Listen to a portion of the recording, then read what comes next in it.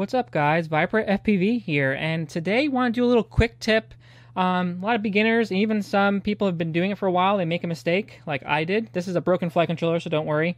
They have a big blob of solder on their flight controller, or maybe they got on these little tiny pads here, and they're like, oh my god, I ruined my flight controller. Well, there's a couple things that we can do to try to remove the solder, and hopefully you didn't power it up and it didn't bridge anything and it didn't destroy the flight controller.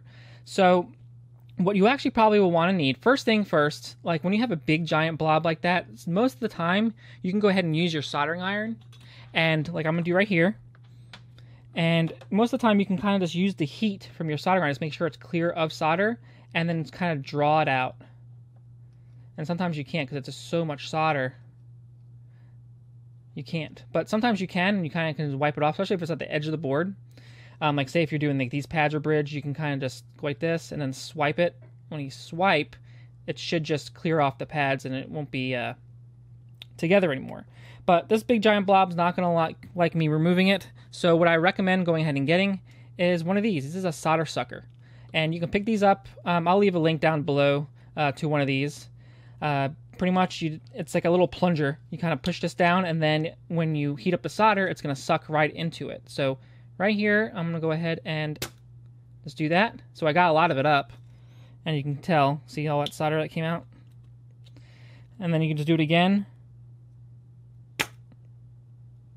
And I think I pulled the little thing off, but you get the point of what this actually does. You shouldn't be doing it probably on these. Most likely you're going to be bridging some of these things here, maybe something like that. Most likely it's not going to be on top of it, but if you do drop a blob of solder, just be careful of not removing a capacitor or something like that. In that case I did, because it just heated up way too much. It was too much solder. But you can also try, like for instance, this little thing right here. You can try using the solder sucker, and it might work. But the best thing for that will actually be use some of this. This is soldering wick. And what you do with it is you kind of pull some out, and it's pretty much like fine wire, kind of like interwoven. And what you can do is you take it here and you just kind of place it on top, and then you heat it up with the solder underneath it, and just make sure you don't touch it because it does get hot. And it pretty much will wick all the solder up. So you see the solder getting onto the wick, and it will clear off all the solder and pick up all the little tiny pieces. Sometimes you have to actually add more solder. I know it sounds kind of counterproductive, and then use a solder wick.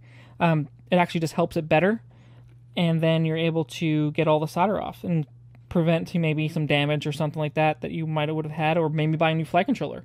So these are two things that are really helpful if you haven't picked one of these things up. I'll leave links to both these things down below. Little quick tip for today.